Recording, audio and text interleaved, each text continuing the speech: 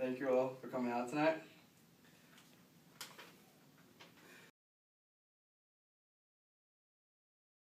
My name is Vinny, and I'm here to discuss the problem with CPM machines.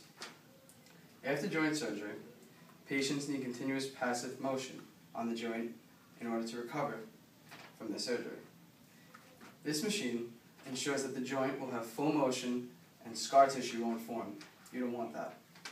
This procedure needs to be done for 1 to 3 weeks.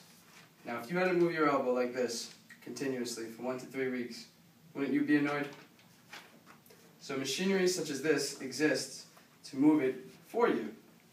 This machine might work well for first world countries, but they could be way too expensive for third world countries. So we have a solution.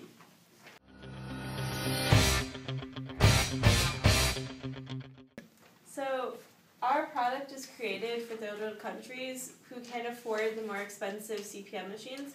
And as you can see, the product is a tube, a hollow tube that's connected to a weight at the bottom. And we're going to have sand pouring down. And as the sand pours down and down, the top part's going to tip down more and more because the weight distribution flips.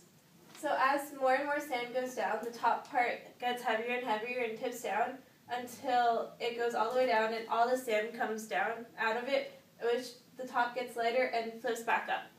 So what this does is we've connected a string to the top, which is going to go over a pipe, and the end of the string is going to be tied to the person's hand. So as that goes lower, their hand's going to move up, and as it goes back up, their hands can move back down. So we are going to have the sand flow in it from a bucket up top. So the bucket's going to need to be refilled every few hours, but other than that, it can run on its own, and it'll just keep moving their hand up and down and up and down.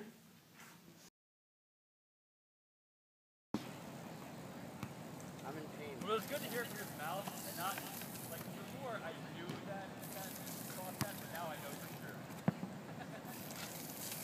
No longer wondering which side?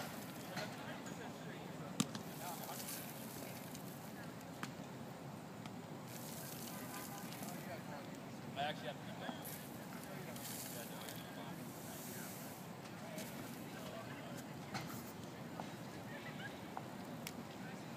So our machine's better for third world countries because it's made of much cheaper materials.